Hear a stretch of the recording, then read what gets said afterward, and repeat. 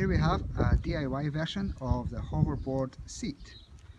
It's constructed using a skateboard wheel with the bearings inside, which prevents anything from rubbing on the hoverboard and allows movement in all directions, including a twist function on it if you so need it.